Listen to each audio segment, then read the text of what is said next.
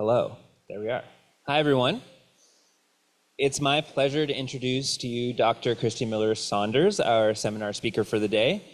I've worked closely with Kristi for the past several years, and it's really a privilege to introduce such a great person and host a great person to a place that we actually have both grown to love over the years. Kristi comes to us all the way from British Columbia, Canada, where she's the head of molecular genomics at Fisheries and Oceans Canada, which is the Canadian federal government's fisheries department. And Kristi has BML roots. She did her bachelor's here at UC Davis and did various courses here at BML in the late 80s when Cadet Hand was the director here.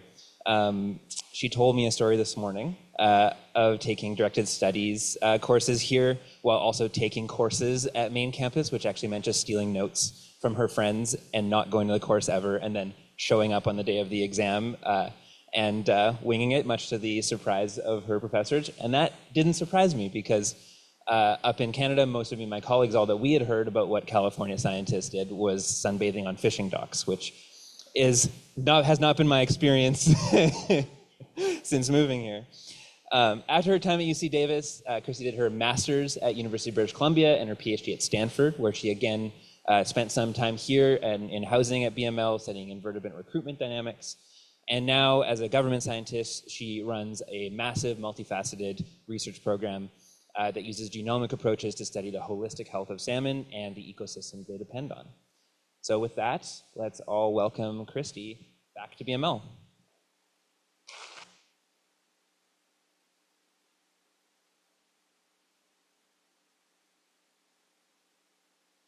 Can you hear me? Oh, okay.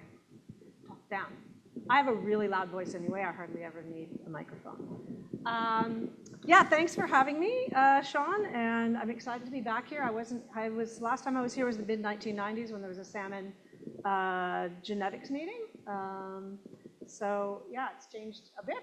The buildings are more connected and it looks bigger to me. Yeah, so before I talk, I never want to forget to acknowledge all the people because I have a big program and tons of people involved in the research that we do. A really great technical team that has been with me for, some of them for 30 years. I've been with Fisheries for 32 years. A number of biologists that analyze data, run my lab, deal with databases and do challenge studies.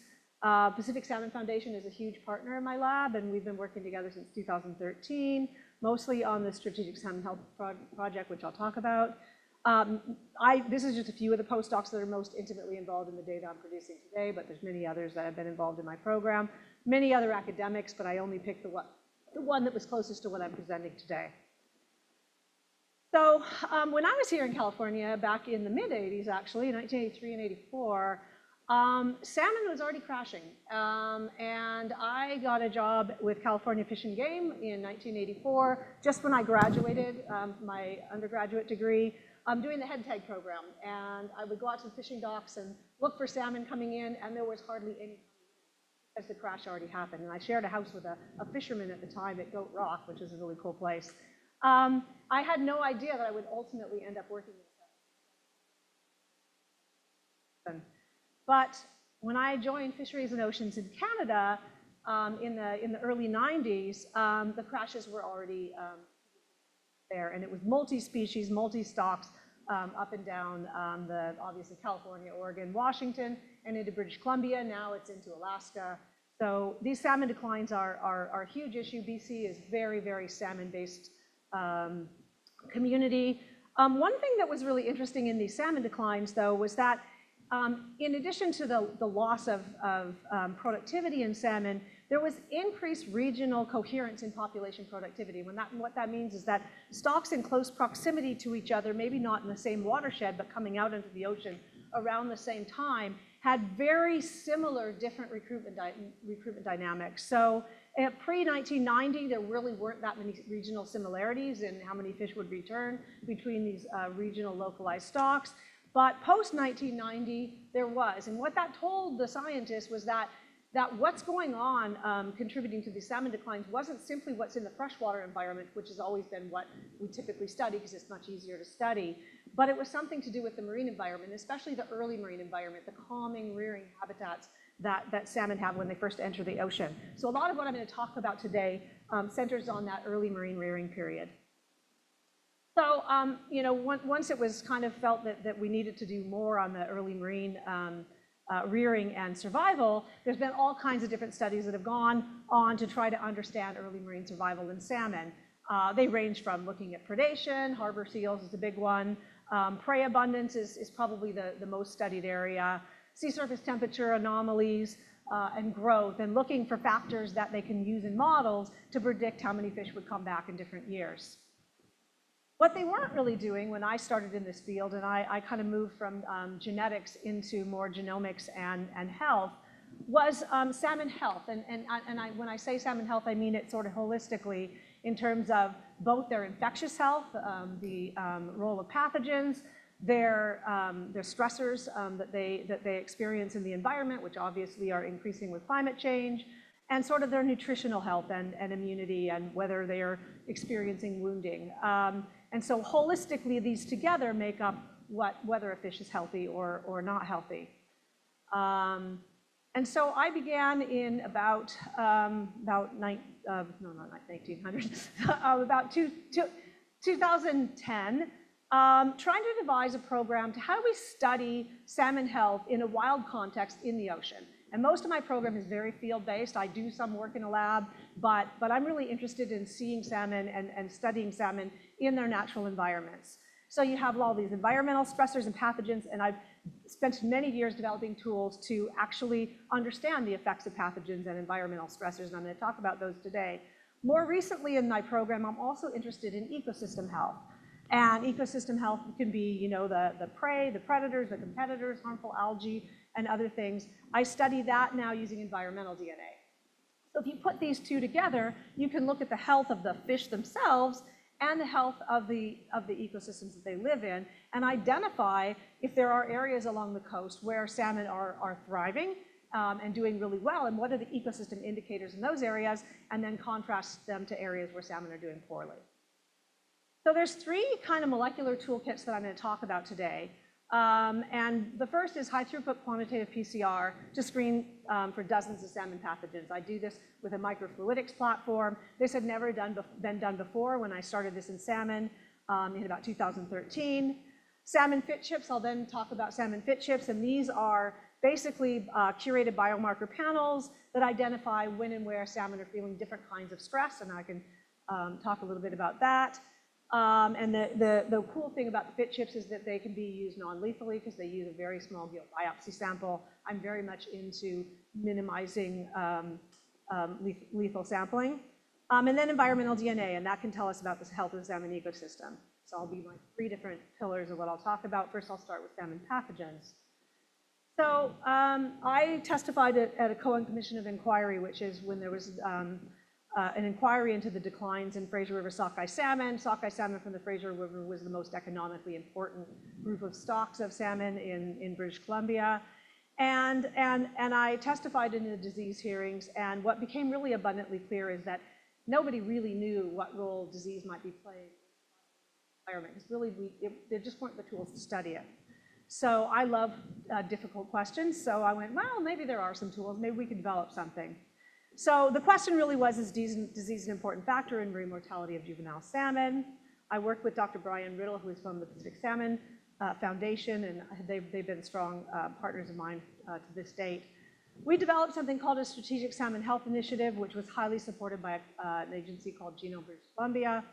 And it primarily focused on the early marine survival, and we were interested ultimately in the synergistic relationships between stress and disease, but we started by just developing technologies to focus on the pathogens themselves. And really we were also, because I was funded through Genome BC, we were constantly trying to find genomic technologies, develop and find genomic technologies that could help us in understanding these diseases, and then also the interactions between cultured fish and wild fish. So this is just a few of the things that we did within the Strategic Salmon Health Initiative. We developed the high throughput pathogen monitoring, which is, I have another slide on that, but what is shown, this is what the output looks like. Molecular monitoring for stress and disease, which is I'm going to talk about. High throughput sequencing for viral discovery, which was done actually in Dr. Curtis Suttle's lab, who is here with me today. And we developed tools to visualize pathogens and localize them in tissues and understand the combination between pathology and the localization of infective agents. But the big thing that we did that was really very different was we collected so much data over so many pathogens over so many years in multiple species that we could actually do epidemiological modeling over a decade of early marine growth for 3 different species. Okay, yeah, I can hold it, how about that? Here. And we were actually able to look at, to develop models to look at population level impacts of pathogens, to identify from dozens of different pathogens that we'd been monitoring, which ones actually co-varied with annual variants in survival across multiple different stocks and species. With that at work, we could also look for hotspots of infection. We could look at ecological drivers for pathogens and infection, and we could begin to look at transmission pathways. I'm only really going to talk about the first one of those for today. So this is a picture of a fluidine microfluidics dynamic array. I'm not going to get too much into technical details here, but this is the workhorse of my lab, I can tell you. So basically, it holds samples of fish, 96 samples at a time, and samples of assays, 96 different assays at a time. And it does 9,216 different independent qPCR tests across one chip. And we can run multiple chips in a day. You can generate so much data with these. It's incredible. And this is just what a fluidine biomark looks like. And this is the output. So you have basically your samples are shown here. This is just a heat map of what is detected in your samples. This is duplicates of different pathogen assays in fish, and those are individual fish over on the side, and where you see the bright colors, you see detections, and you could actually quantitate those detections. It's just typical qPCR, but in a much bigger scale. So in the Strategic Salmon Health Initiative, we looked at 47 different infective agents that are known to infect salmon. And I didn't just focus on what we knew about North America. I went all over the world, took every pathogen that we could find in aquaculture or any other system, and added and developed assays and added it to the panel to see what was actually in British Columbia, because no one had ever done those kind of surveys before. And then we started a huge collection program where we collected fish along the British Columbia coast. I live over here on Vancouver Island, but we had surveys through DFO that went in the spring, summer, and fall, and occasionally over winter to collect fish. And so we had a really huge range of fish that we could be working with, on Chinook, coho, sockeye mostly. And so the only result I'm going to show you from this was like the final big result that we were working towards, which was the modeling. So we employed stock recruitment models, the same kind of models that are used to look at any factors that are associated with survival in salmon and productivity. We employed the same kind of approach on pathogens. So we had 47 different pathogens to work with, and we had to whittle down to the ones that we had enough data for. So for each species, that was usually 20 to 25 that we detected in enough fish to actually model. And then we basically applied these stock recruitment models looking at covariation with survival across multiple different stock complexes. The data I'm showing you here, we looked at survivorship models for Chinook over here, sampled in the spring and summer and in the fall and winter, and coho salmon in the spring and summer and the fall and winter. We also made models to look at body conditions, so the relationship between the amount of the pathogens within a fish and the body condition of the fish, which was relative weight. So fish that had a low body condition or very low relative weight and a high level of specific pathogens.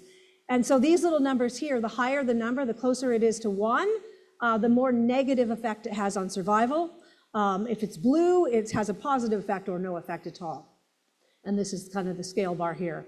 And so what we did was we sorted these to where what we're looking for is looking at 2 different species that are fairly similar life histories and over the early marine period, over about a similar period of time. And we were looking for pathogens that showed a negative impact on both survival and body condition in both species. So consistent ones, because we're trying to whittle down 47 agents to a small number of agents that we need to do further study in. And if you look at this, the top two that come in onto the top here are Tenacibaculum maritimum, which is a marine bacterium that causes an ulcerative disease, and I'll talk about that in a second, and piscine orthoreovirus, which was really just recently discovered in dying fish from Atlantic salmon farms in Norway. It was discovered in the early 2000s, but the virus wasn't discovered till 2010. We discovered it in British Columbia in 2012. So I'm going to focus a little bit on these. Another way to look at these model results is this is just looking at Chinook salmon, looking at the coefficient for mass deviation on the y-axis and the coefficient for survival, and you see three agents that are low on both, that are negatively associated with both of those. This is piscine orthoreovirus. This is Tenacibaculum maritimum. That's Loma salmonae, which is a parasite. The model predicts for piscine orthoreovirus that a 10% increase in this virus is associated with a 23% decrease in survival. And for Tenacibaculum, it was a 10% increase was associated with a 12% decrease in survival. So these actually had a pretty strong effect in Chinook salmon. And so piscine orthoreovirus was originally, as I said, found in Atlantic salmon farms in Norway, associated with a disease called heart and skeletal muscle inflammation. When I started adding it to the panel with lots of other things, I was actually doing a little bit of work with a Chinook aquaculture company that had fish that were turning yellow. And they were trying to figure out what the heck was going on in these fish. Was that an environmental problem? Was it toxicology? Could it be a virus? And we studied it, and I ran microarrays on it and looked at gene expression, and everything that we looked at, the epidemiology, the microarrays, et cetera, all pointed to a virus. And so I took all the viruses that I'd found all over the world, I ran them on the Fluidigm platform. I was just starting developing the technology, and bang, PRV came shining out very, very brightly in these fish. PRV infects red blood cells, and this is just showing necrotic kidney cells from one of these Chinook salmon in a farm, is surrounded by this virus, and this virus is all stained here with in situ in red. And so that's another way, before you do a challenge study, to be able to show that the virus is intimately associated with the tissue that is undergoing damage. We've done a lot of research on this, and I'm not really going to say a lot more about it, but the other thing that we found when we looked at the wild salmon that we had sampled over a decade, the probability of infection with PRV was the highest within 30 kilometers of an active salmon farm. And so this was one that could be an anthropogenic controlled agent, which was the important part. Tenacibaculum maritimum, and this is what a Pacific salmon with tenacibaculosis looks like. They don't look very pretty. It's a very visual disease. This is a juvenile salmon.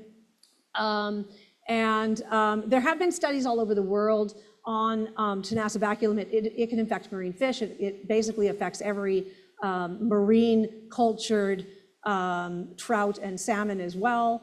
And it manifests a little bit different in different species, but basically it's an ulcerative disease in everybody. We also found that this one in sockeye salmon peaked in detections right around the Discovery Island farms, which is an area of high density farming that doesn't exist anymore, partly because of this work. But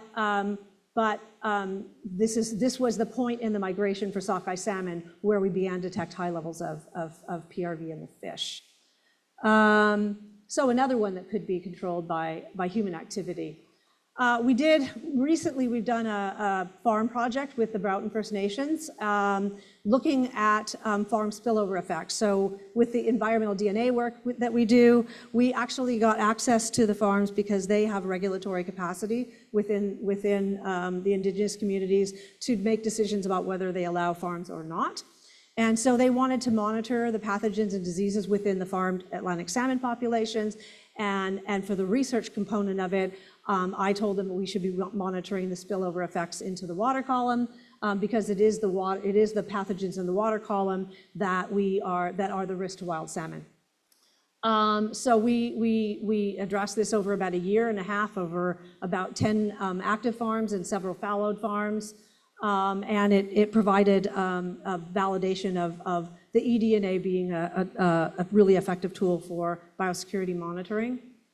This is busy, and I'm not going to go into all huge detail. These are the model results. Similar kind of model as I showed you. It's not stock recruitment data, but everything you're looking at it to your right. Everything that has a square around it is a significantly associated with active salmon farms. So those different species. So for example, Atlantic salmon, not surprisingly, Salmon salar, is highly associated with an active farm compared to an inactive farm. There's the control.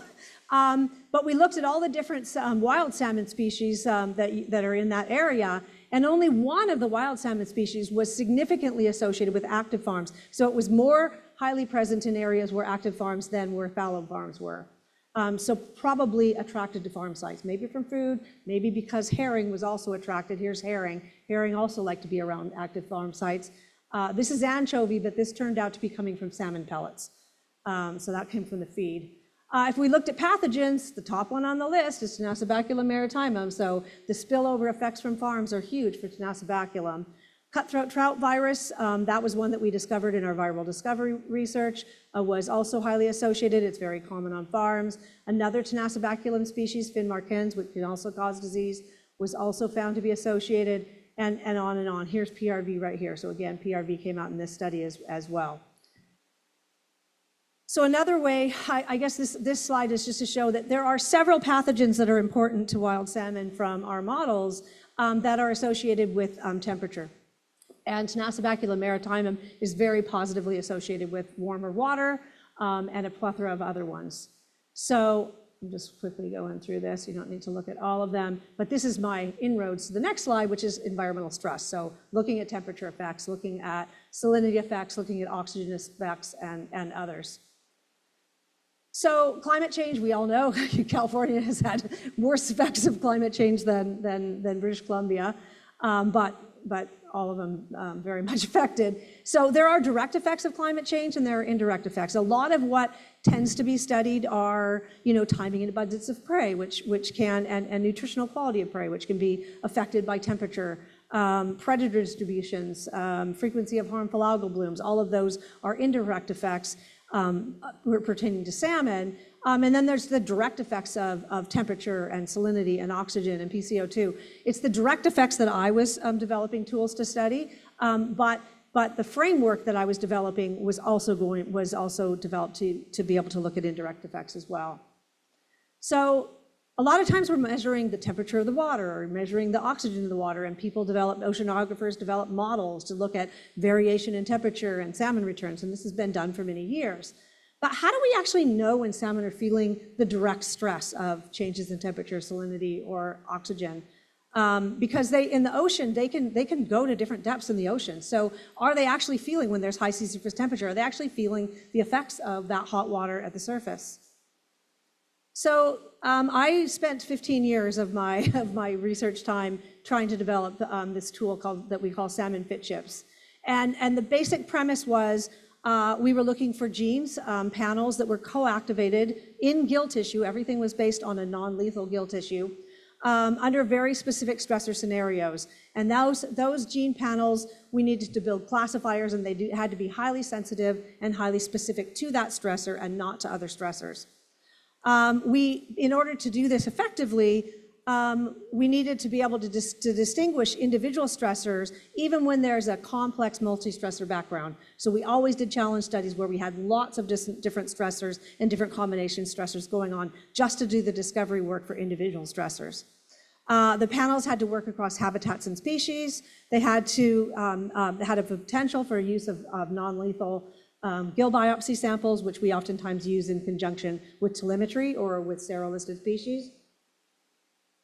And there had to be, we also tried to leave enough room on these fit chips, which is the same technology we were using for pathogens, so it's still the dynamic array, the fluidime, but we had to leave enough room to also include really important pathogens and parasites and harmful algal bloom species if that's what we were studying. So this is all the different things that we've developed the panels for to date, but we're now doing some more. Salinity stress, thermal stress, low oxygen stress or hypoxia. We've developed, it's not a stressor, but it's really important, smolt readiness. We have hatcheries that produce tons and millions and millions of fish, and they don't actually have a means to universally test for smolt readiness, and they all use different methods. And so we developed a panel that would be able to distinguish a pre-smolt from a smolt to a desmolt. So those are, pre-smolt is a fish that's adapted to freshwater, a smolt is a fish that's adapted to saltwater, and a desmolt is a fish that doesn't hit saltwater within about 1 month of a smolt window and reverts to a freshwater fish, but it's a very stressed fish. We developed a panel for viral disease to distinguish not just as the fish carries the virus, but that a fish is actually feeling the effects, the negative effects of a viral disease. That works for all RNA viruses. And then we developed a panel that actually recognizes fish that are beginning to die. And this predicts death about 72 hours out. It's most predictive at the 24 to 48 hours, but it's one of the most effective panels that we have. So in order to develop all of these, we conducted these multi-stressor challenge studies. We've conducted 10 different challenge studies to date. We've done it across multiple species. We started with Chinook, coho, sockeye, chum, and pink salmon. We're now going into Atlantic salmon and Arctic char, and cutthroat trout and other species. So in each of these studies, we manipulated the salinity, usually freshwater, brackish water, saltwater. We did 3 different temperatures. We did the same ones every time, 10 degrees, 14 degrees, 18 degrees.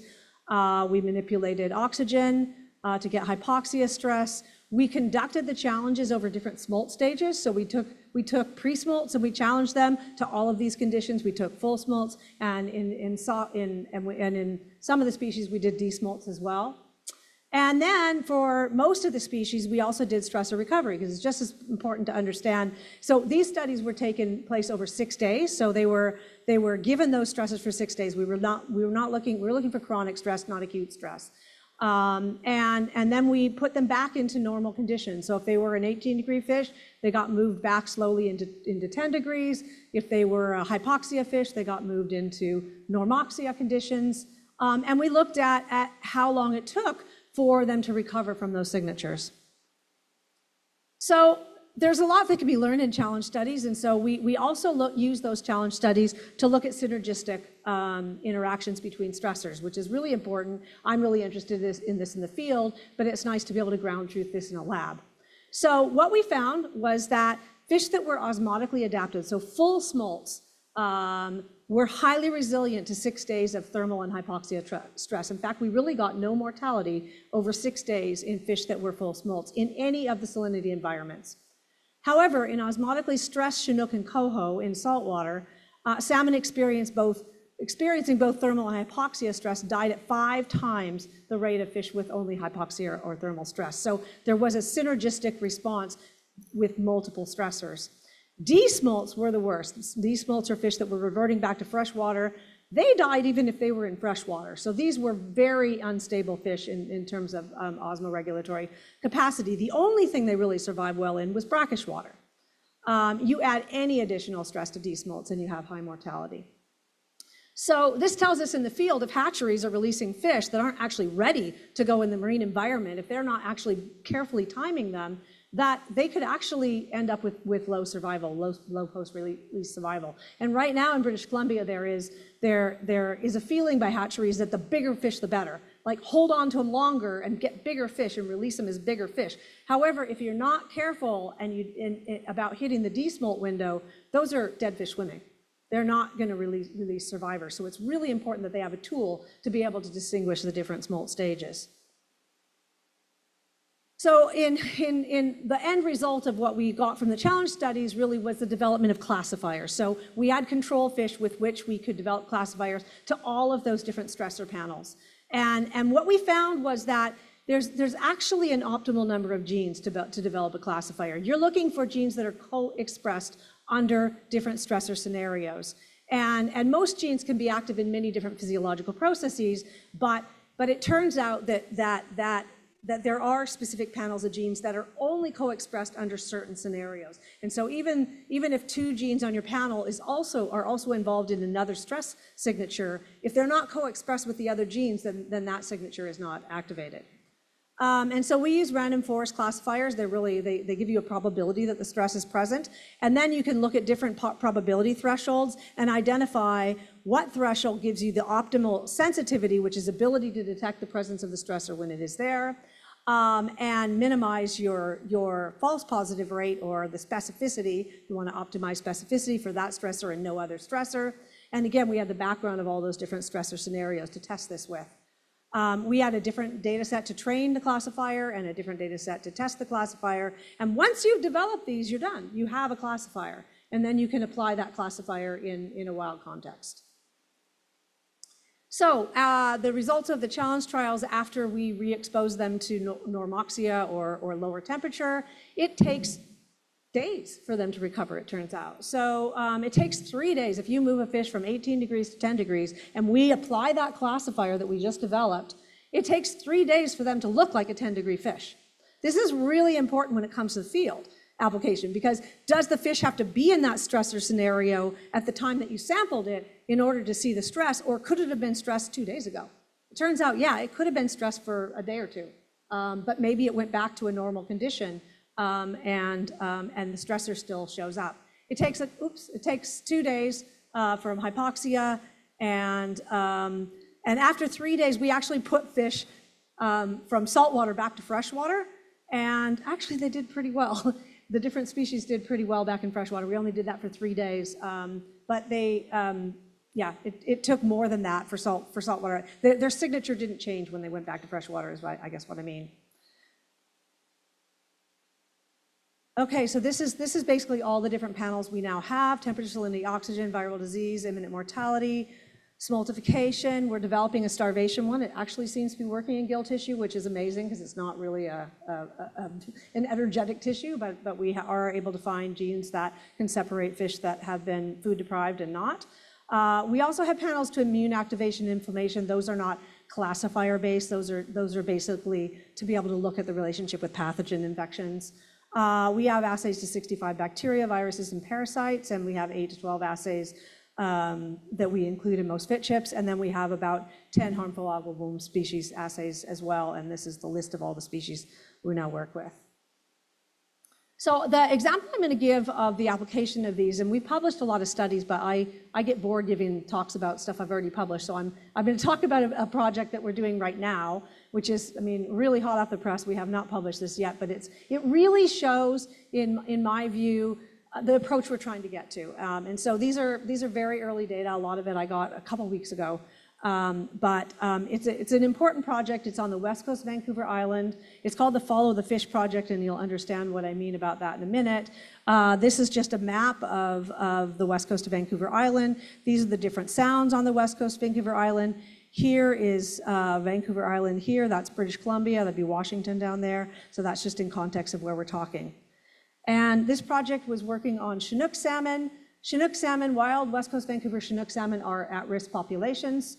Or CUs. They have a very low genetic diversity because some of the highest productions of hatchery fish are on the west coast of Vancouver Island. So this just shows here west coast Vancouver Island releases and non-west coast Vancouver. So over a third of the releases for hatchery fish in British Columbia are west coast Vancouver Island. So these wild populations are just inundated with hatchery fish, and that has had lowered their genetic diversity because there's a lot of straying.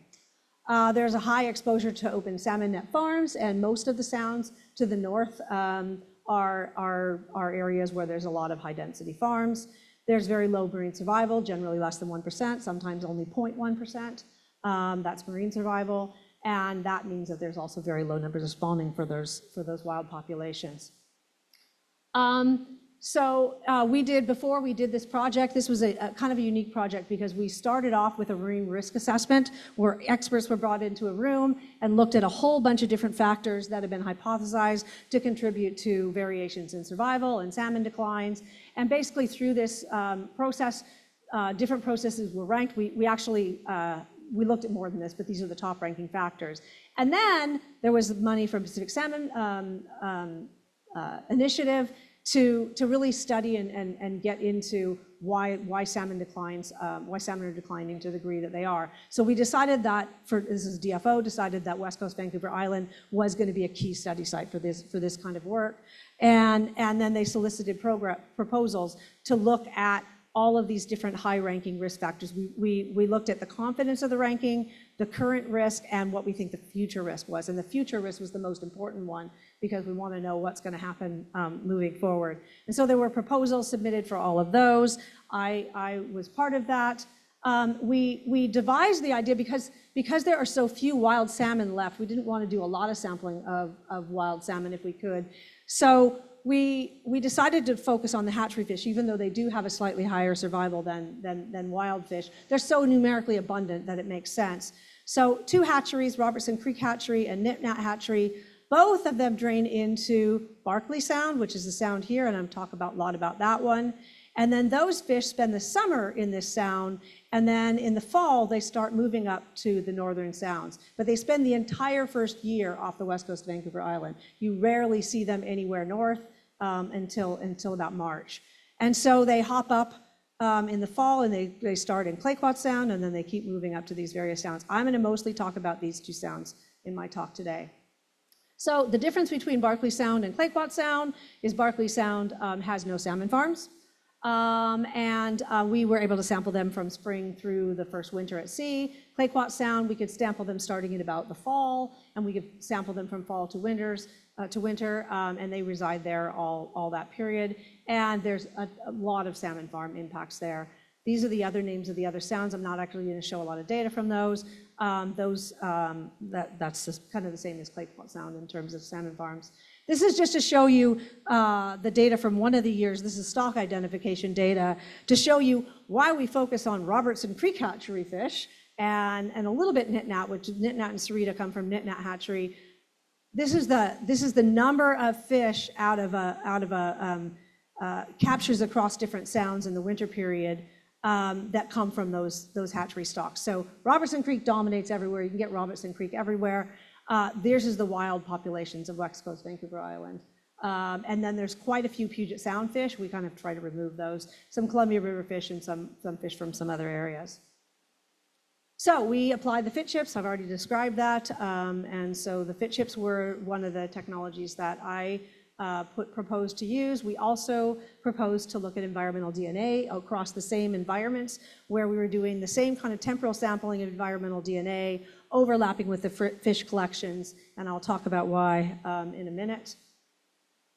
And then the idea was if you could combine the information about the fish health using the fit chips and the environmental DNA to look at the health of the ecosystems, that you could actually address a whole bunch of these factors that were being considered important in salmon declines: the prey, the competition, the predators, infection, disease, climate change, and there were some data deficient ones that we were able to address.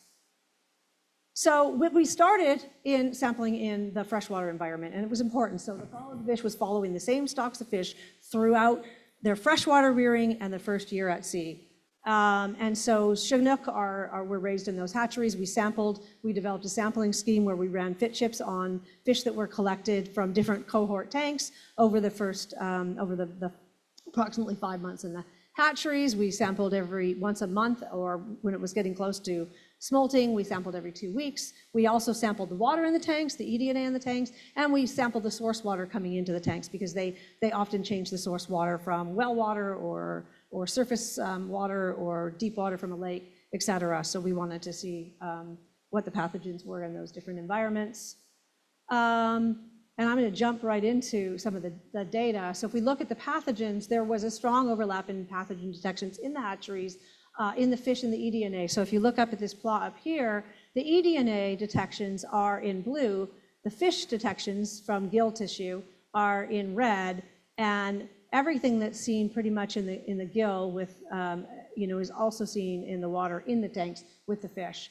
But importantly, and this is just the load over here on the side, importantly, almost all of them, not quite all of them, actually were coming in the incoming seawater. So we looked at all different sources of incoming seawater over those 2 hatcheries, and in fact, it was the incoming seawater that was inoculating those fish with or cause the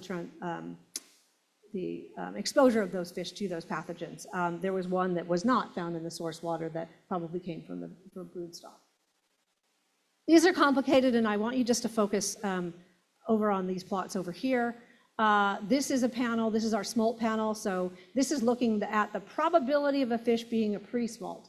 So anything below this line, this is the actual data, these are actual probabilities of fish. Ignore the purple, but just the little black ones are the probabilities, and this is over time, and these are all individual different cohorts of fish that are run in the hatcheries.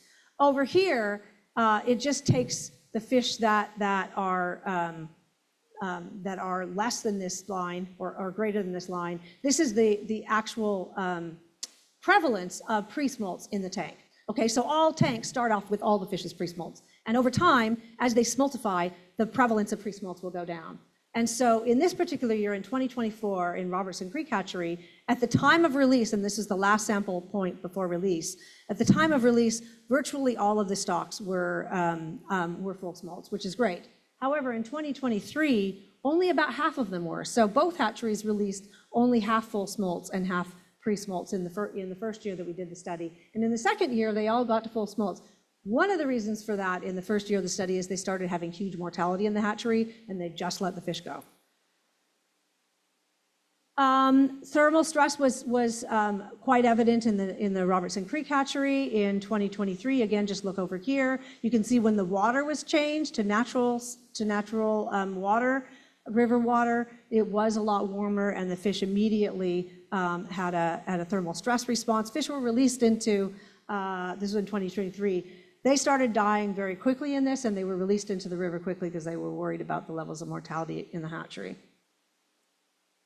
So hypoxia was really interesting. So hypoxia in 2023 was increasing over time, and especially increasing the same time that the thermal stress was occurring right before release. So that's not very good. They were releasing thermally stressed hypoxic fish at the time they were releasing.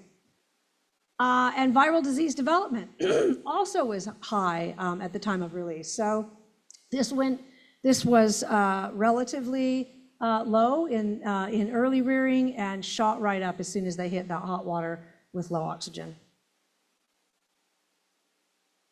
The reason for the uptick of the viral disease development was this Pacific salmon nitivirus, which was a virus that was discovered by Gideon Mordecai in my program. He was working with Curtis Suttle at the time.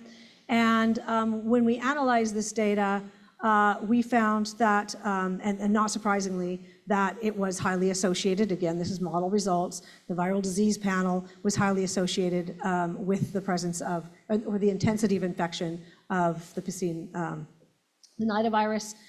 Innate immunity was quite activated. In addition to our viral disease panel, other aspects of innate immunity were quite active, especially in Robertson Creek Hatchery. Imminent mortality was associated with the presence of a high load of this virus in Robertson Creek Hatchery. Osmotic stress was also higher in fish that had this virus, and hypoxia levels were higher in the fish with this virus. It does affect the gill tissue, so it should actually affect respiration. We didn't have as strong an effect in the nat hatchery, although the viral disease was still a factor. This is just a way, and I know this looks complicated, and I just want to kind of get to this. What we're really trying to do is to understand cumulative factors, just like what I showed you in our challenge study, where we're trying to understand when you have multiple different stressors and infections, et cetera, going on. How do you get at the question of cumulative? How do you know when what's associated with what? And NMDS plots are one way to do it. They're very similar to PCA analysis. They're just a data reduction technique that looks at how similar different samples are to each other. And these are data that come from the FIT chips and the infectious agent data all at once. And so what you're able to do is then overlay each of those panels onto this NMDS and identify things that are coming together. So for example, inflammation, imminent mortality, and the nitivirus here are all correlated. And you see that thermal stress and hypoxia stress are quite correlated, and that's not surprising. You look at that end data from the other one. Viral disease is also in the same direction as the Nided virus. And so this is just a way, I just wanted to introduce this as one way of looking at a cumulative framework.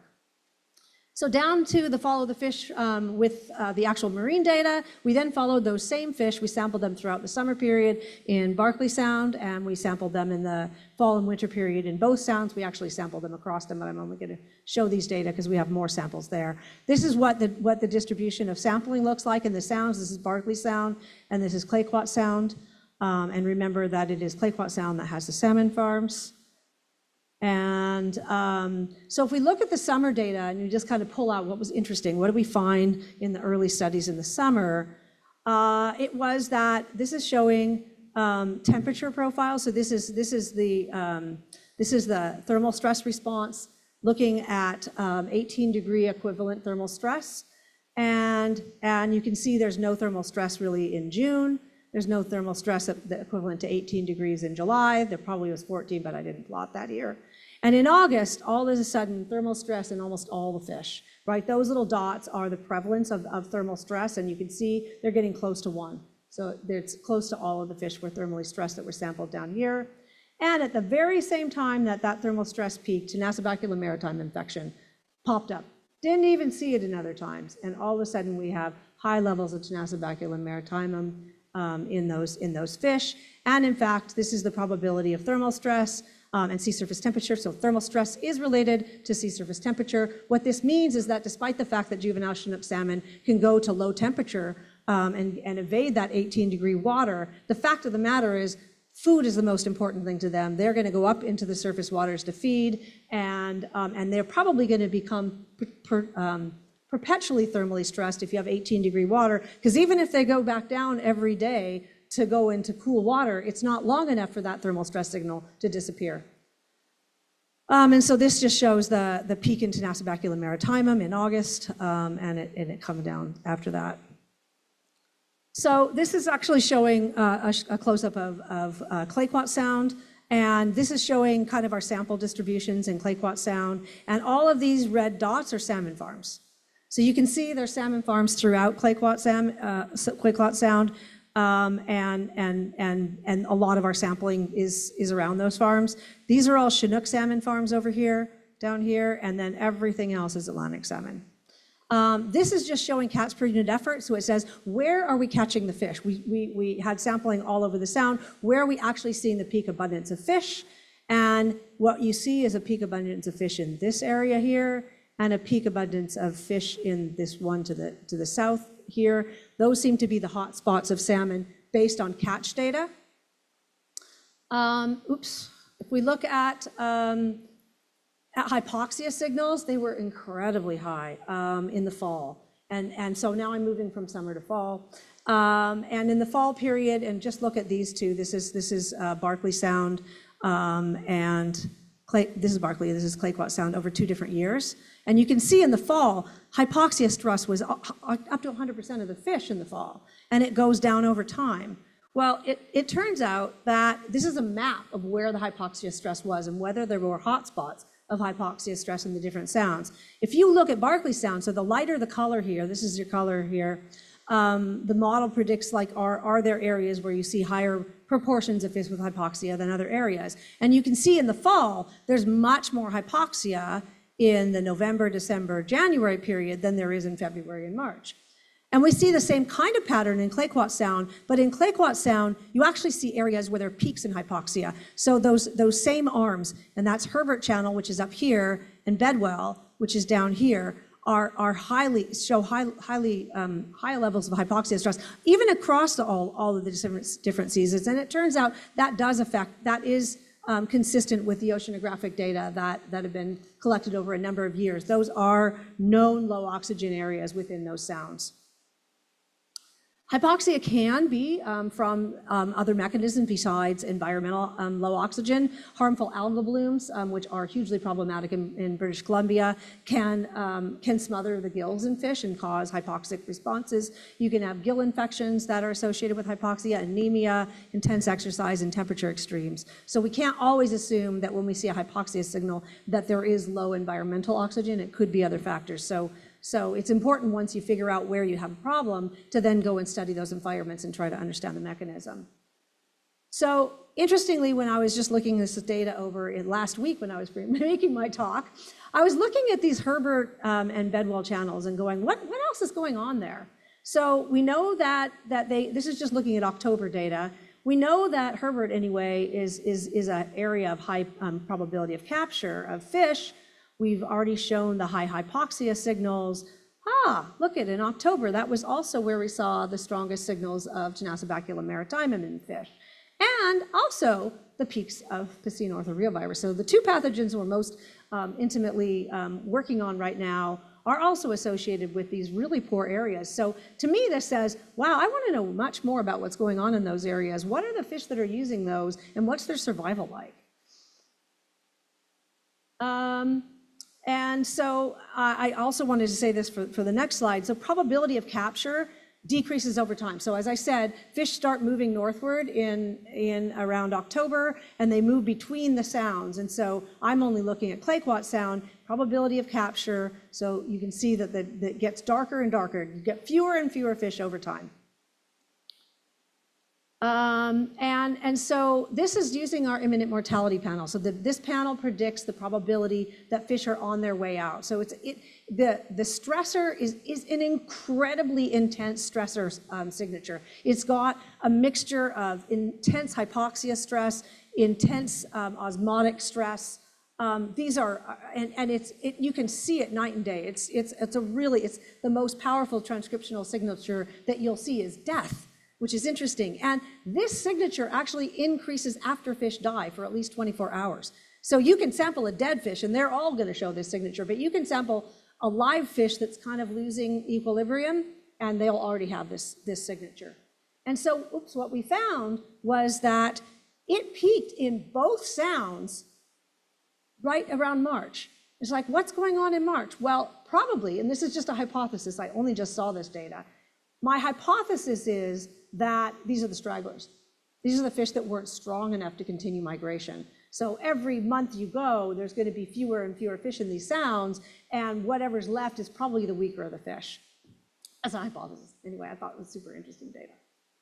I didn't want to have all this. Okay, so now I kind of want to go on to cumulative and look at the ecosystem, and I have very few slides on that. So environmental DNA, we took the same kind of sampling for environmental DNA across all these sounds. If we look at the Chinook distribution across the sounds, same kind of pictorial pictures. This is Barkley Sound, so you can see that there are some hot spots for Chinook, juvenile Chinook salmon across the sound. Some of these would actually also overlap with adult returns. Chinook is huge all over Clayoquot Sound. I mean, it's absolutely everywhere. And this is coming from the eDNA data. I already showed you this data from the catch data. So the catch data tells you a slightly different story. However, the hot spots here are still being shown by the eDNA. So the eDNA shows that there's more Chinook salmon, especially in Herbert Channel, than other parts, just the same as the catch data. We have these same kind of plots for all the different salmon species, and we detected all of these different salmon from eDNA. If we look at Tenacibaculum maritimum from an eDNA perspective, we see the same kind of pattern in Clayoquot Sound, where it's in Herbert Channel in a big way. This is a different year, so this isn't even the same year as the fish data. And this is kind of showing a hotspot of basically an outbreak pattern of pathogens. There's high density salmon farms all throughout here, probably contributing to those patterns. This was interesting in Quatsino Sound. We only saw this outbreak at the entry point of the sound. That's the only place that there are salmon farms in that sound. There's nothing in here, et cetera. So we have the occurrence network. So this is an important way of looking at environmental DNA. So this is a co-occurrence networks from high throughput qPCR. So basically we had assays for all the different salmon species. We had assays to different pathogens. We had assays to marine fish. And we're looking at this in a salmon-centric way. What are the pathogens and marine fish that are associated with each other in the eDNA data?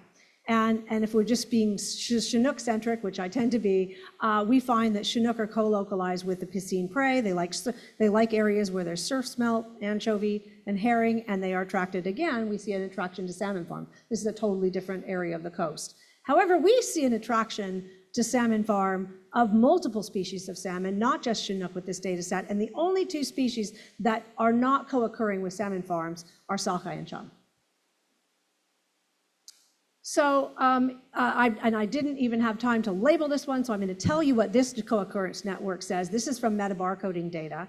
Wild salmon are avoiding areas of harmful algal blooms. So this has been an interesting question I've had for ages. Do they actually recognize that they're in danger in areas where there are harmful algal blooms? And it looks like they might. These are the different harmful algal bloom species that were detected, and you rarely saw wild salmon in the areas where we detected them. Chinook salmon are attracted to areas with high piscine prey. This was through metabarcoding. We already showed that with qPCR data, same kind of data. North Pacific hake, which is a salmon predator, was co-localized with Chinook. It actually like the same areas that Chinook are, but it is a predator of Chinook salmon. And Chinook avoid areas with high abundance of jellyfish. We also found that in the Gulf of Alaska, so that's very similar to what we saw there. Nudibranchs, whitebait smelt, ribbon worms, I said nudibranchs twice, and kelp beds. We didn't find Chinook in kelp beds, and there's some pretty extensive kelp beds there, and Chinook were avoiding the kelp beds. So in summary, high throughput molecular and genomic technologies can reveal a lot about wild salmon in a wild context. We can look at direct impacts of environmental stress on salmon. We can look at holistic indices of infection and health. We can look at spatial and temporal hotspots, and I didn't even show you all of that from the pathogen standpoint, and where fish are most and least infected or stressed, and where they're likely to die with the imminent mortality panel. We can look at species networks, like I just showed you for the eDNA. The important thing to note here is that it's the weight of evidence approach that we're looking for. Like if we tackle these questions with all different angles and different technologies, it's when we keep seeing the same patterns over and over again, despite using a different technology, that's when you kind of go, I'm onto something. This is important. This is something we need to be focused on. And my goal is to be able to identify where, what habitats do we need to remediate in a coastal marine environment, and to overlay these distributions of poor health and poor ecosystem health and poor salmon health with information about human-caused disturbances. So, salmon farms, there's mining, there's forestry, there's road building, there's all kinds of different things that come into these habitats. And do we see a higher level or a poor condition of fish and a poor condition of their ecosystem in areas that are affected by human activity? And then also we need to do more stock recruitment modeling with the fit chips like we did with pathogens, which Sean's going to be doing, and modeling cumulative factors. And that's the end of my talk.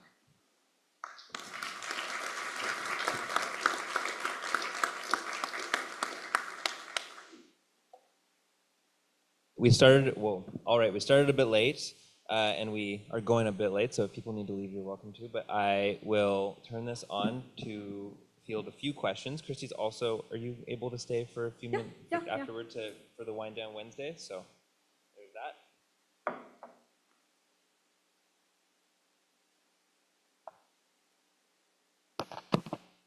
Any questions? For Fox. Here, I won't throw this. Hi. Awesome talk. I was curious about thinking about developing kind of similar fit chip technologies for other species of interest. If you were thinking about doing that kind of same biomarker panels for a different species, is that experimental design of that challenge experiment which you would recommend to kind of develop those biomarkers? I do, because I could tell you it's so important to be able to develop. Most people, when they would tackle something like this, they go and do a thermal stress challenge, and then they go and do a low oxygen challenge, and they develop biomarker panels, but they wouldn't know how well they would work when there's other things going on in the background. And when we're trying to do something in a wild organism, there's always other stuff going on in the background. You never have a pure environment. And so, yeah, the things that you have to think about is, are you focused on acute stress responses or chronic stress responses? It depends a little bit on your organism too. You need to know a little bit of background. We already know that 18 degrees, a salmon can take 18 degrees for, 18 degrees alone for, depends on the life history stage and the stock, but up to a couple weeks, they can survive that if that was the only thing that they were experiencing. And most of them that were only in thermal stress did survive 6 days. So you need to know something about the life history of your animal and what the stressor points would be. We had the hardest time with hypoxia because what we found is, unless we really restricted the oxygen levels, the fish just sat on the bottom and just behaviorally responded. They changed their respiration rate, they sat on the bottom, they didn't do very much, but they didn't change transcriptionally at all. And so it was only because one of our hypoxia tanks accidentally got too low and the fish started dying. And we used those fish to then do an RNA-seq study to discover more hypoxia genes.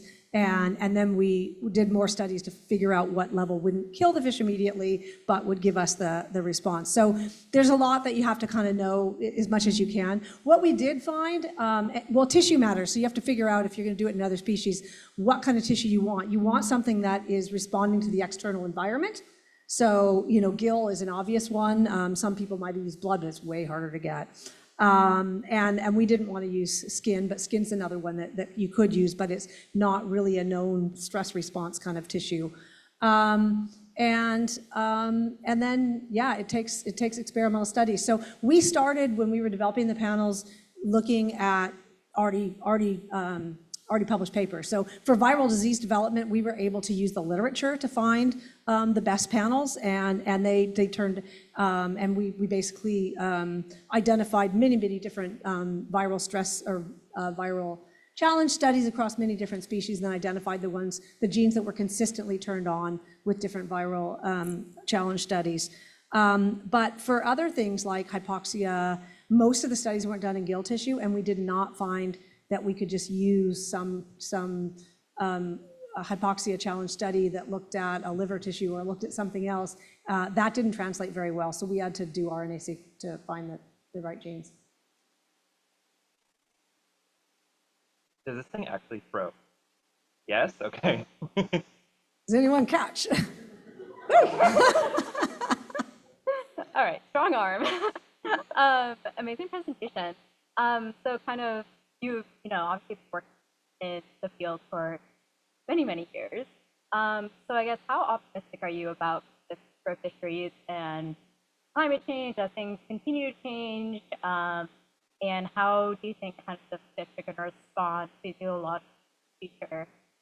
Yeah, I guess, what is your thoughts on this?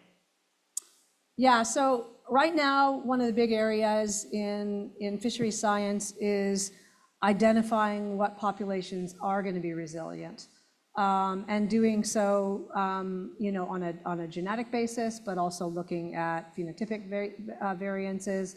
And I was involved in a project on kokanee that was looking for, if we're getting such hot water in different freshwater systems, is there any kokanee population that's really resilient to that? I mean, most kokanee is stocked. And so what are the most resilient, thermally, resilient stocks that they could use? I mean, it's not, I'm not so optimistic to think it's ever going to get back to what it was. And we're going to have to live with that. There's going to be there are going to be species that do really well. Pink salmon has taken over the world, So we may not be able to get to have huge fisheries on some of the species that we prize the most unless we do something drastically. I'm not a super fan of huge numbers of hatcheries. I really worry about the genetic effects of hatcheries. There's plenty of studies that have shown that in the long run that they are not a good thing. Obviously, having some captive broodstock, what they do in Norway, and I'm not saying Norway doesn't a lot of great stuff, but I do some work in Norway, and they have they collect sperm every year from their wild stocks, and they don't actually do hatcheries, but they've got sperm banks for decades that they can go back in case they need it, and they only use it when things are really dire. So I think, adaptability is a huge area, and it's going to be really important. And then obviously looking at future climate models, but we're going to have to expect less, in terms of those fisheries. We just, we can't keep exploiting stocks until there's nothing left. And it's hard to see, our Pacific salmon get as low as they have, and we're still better than a lot of places in the world. But given, the stock collapses of Atlantic cod, I don't know if you know about that, and in Canada, I mean, they almost got down to nothing. And, I'm working for the Department of Fisheries, like, we gotta be doing something here, and it's going down, down, down. But there's so much pressure in a federal agency to promote fisheries. That is, it's sustainable fisheries, but their job is to promote fisheries for sustainability and for economic prosperity. So it's going to be hard. Your generation's going to have to take it on. I'm really sorry I haven't been able to turn it all around in my time, but I'm hoping that with the technologies that we've got, maybe we can make more headway. But yeah, it's not great.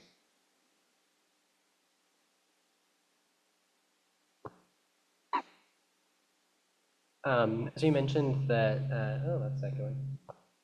You mentioned that salmon showed some behavioral avoidance hypothesis well. So wondering if I've read experiment work or just anecdotal observations that some high temperature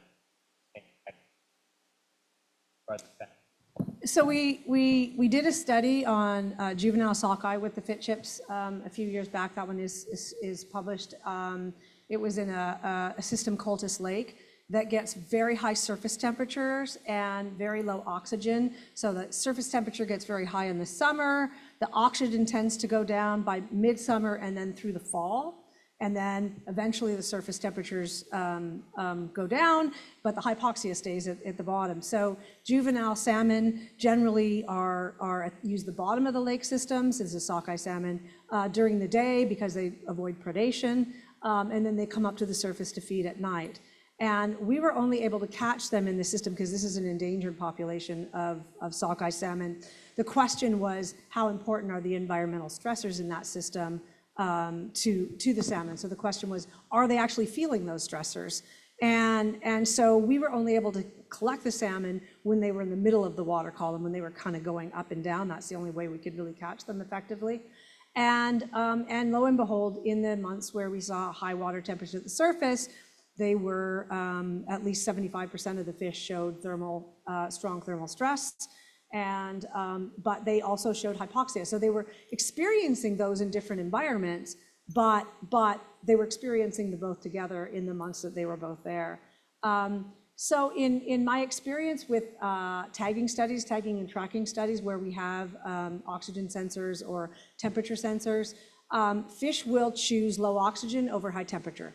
Unless there's a reason to be in high temperature. And most of that work is done in adult fish where they're not feeding anymore. So juvenile fish are a different thing because they want food more than anything. Adult fish just want to get to the spawning grounds. And so adult fish coming, for example, through the Fraser River that have tags in them that actually monitor those conditions and their exposure, you only get to get them once you get the tags back. So it's only surviving fish that you get to look at.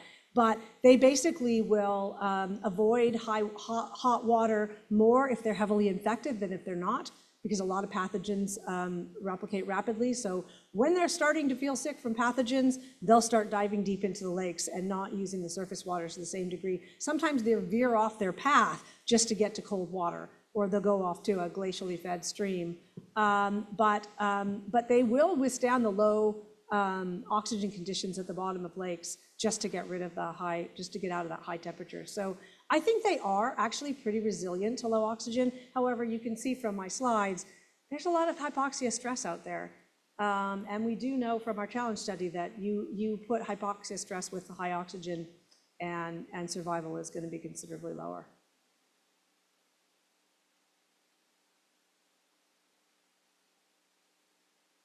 We can come to the Wind Down Wednesday.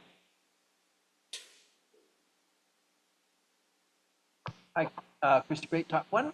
I may be misinterpreting something, but in your network diagram that you had, and it showed that in the co-occurrence network that pathogens co-occurring? I, Is that- they did, and I just didn't want to go into it because that was really complicated. Okay. There are pathogens that, and there's a lot to dissect out of that.